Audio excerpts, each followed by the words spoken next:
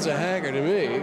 Nobody hacks Nelson. A hacker is a very odd word. It just means one who hacks. I came up with a definition I liked the other day, which is someone who is so interested in things that they don't need to be pushed to investigate them rather thoroughly. And that's what it means to hack Lisp, to hack VisiCalc. You can even hack BASIC if you do it in the right frame of mind. Would you consider yourself a hacker? No. Why not?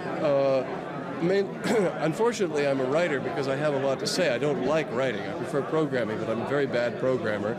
And actually writing programs is very low on my personal list of priorities. Getting the Xanadu system up, which is now programmed by other people, has been my principal priority for the last 24 years. Now that that's about to start, maybe I'll have time to do a little spare program.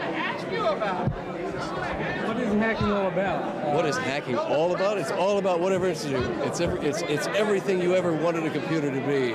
It's making love. It's being aggressive. It's stalking into the unknown and seizing the unknown and kicking it and finding out that it's exactly what you didn't intend. And all of these things, either in the peculiar imagined world of the adventure game or in the investigation of an operating system or programming language, all of these are effectively the same. In fact, adventure games are really allegorical